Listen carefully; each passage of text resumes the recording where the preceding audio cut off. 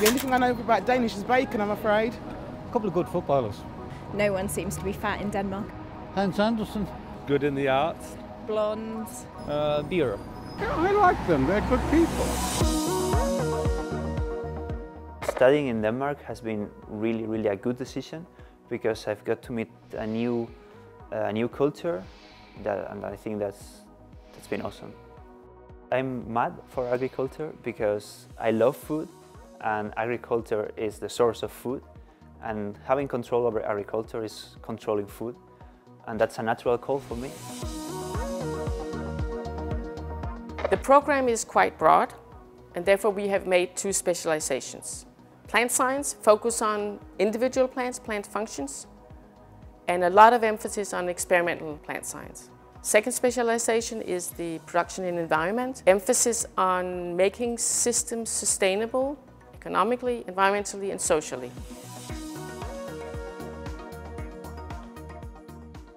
We believe that those who work learn, so we try to keep students really busy and very active.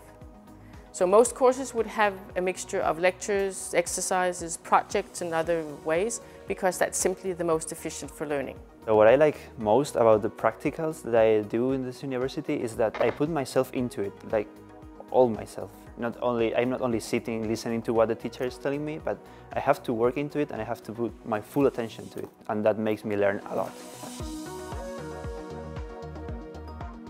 I think there's a difference between the teachers here and teachers in other universities, because here the teachers are really close to the student, and this really gives an atmosphere of confidence, and that improves the learning as well. We see international students as a great resource for the program. People come with diverse backgrounds from different contexts, and we try to actively bring that into the program. Well, of course, this develops new contacts, new friendships, and that's also very encouraging and yeah, very interesting and very useful for a student. So yeah, I come from Madrid, and that's a big city.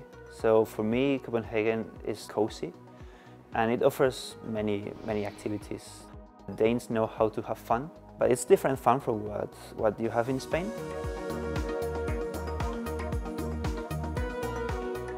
So for anyone coming to Denmark, get ready to enjoy the Danish pastry because it's amazing.